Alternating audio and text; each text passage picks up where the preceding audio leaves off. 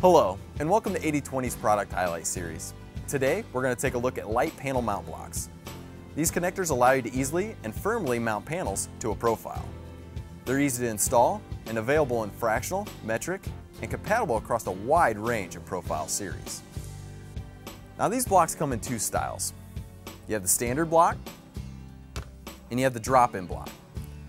The only difference is the standard requires a recommended bolt assembly. Now, regardless of your choice, your panel is going to need a drill-through service and a bolt to attach to these blocks.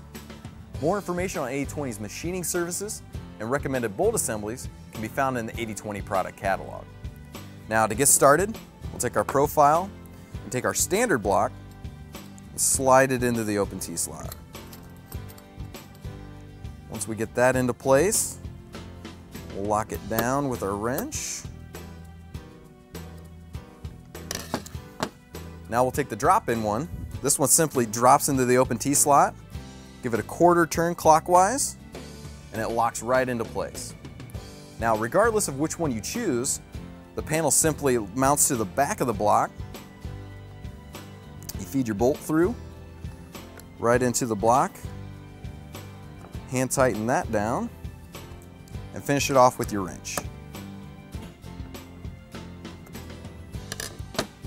Now, one last option you have is a spacer. This is going to allow you to mount your panel to the surface of the profile by filling the space between the block and the panel.